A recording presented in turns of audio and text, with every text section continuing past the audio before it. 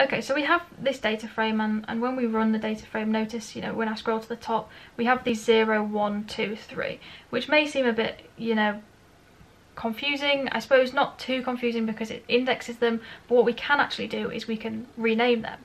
So I'm going to start by, creating a new data set, and I'm just going to call it, we'll call it dataset 2, and squiggly brackets as usual, and I will say, okay, let's make a list of how many cars there are on, let's say, Monday, Tuesday and Wednesday, let's say 3 days a week.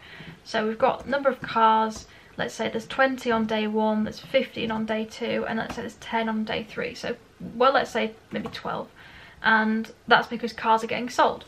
And then let's do bicycles, and okay, so let's say, how many bicycles did we have to begin with? We had 20. Okay, I've changed these numbers around slightly. Let's say we had 25 bicycles. After, on the Tuesday, let's say we had 23, and then on the following day we had 15. Okay, so I've got this data set.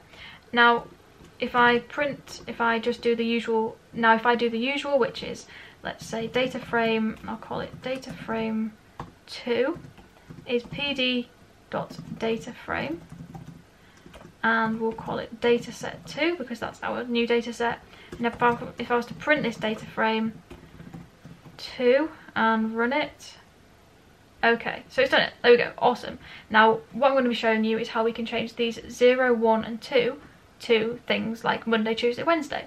And it's very, very easy. The way that you do it is inside this pd.dataframe, we're just going to put index equals, and we're going to label what we want. So let's say Monday, Tuesday, and it may go off the screen, but it's okay, Wednesday.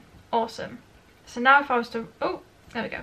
Now if I was to run this, look at that. There we go. That's Monday. That's how many cars and bicycles there were on Monday, how many on Tuesday, and how many on Wednesday.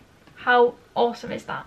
So that's how we rename and change the index of each data set, of each row in a data set, which is so cool and very, very nice as well when you want to start understanding, you know, what days are what. Let's say you have, you know, a whole list of 10 days and you want to label them Monday, Tuesday, Wednesday like we just have done. Very handy to be able to do that. Now the awesome thing with this is we can actually locate, so we can locate elements in the new data frame using their kind of renamed index. So what I can say is, okay, well, let's print data frame 2 dot lock, and I'm going to say, okay, well, I want the results from Wednesday, and I'll run this. And notice that, there we go. So this here is from Wednesday, this just section here. Above that is the previous, what I printed here for the data frame. But here we have the Wednesday. So we have cars are 12, bicycles are 15, and the name is Wednesday. So if I change this to Tuesday, whoa.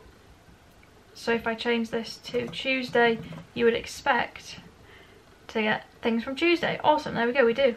So that is a handy way of being able to rename indexes in your data set, so relabel them so to whatever you want, and then also being able to recall them through this .loc,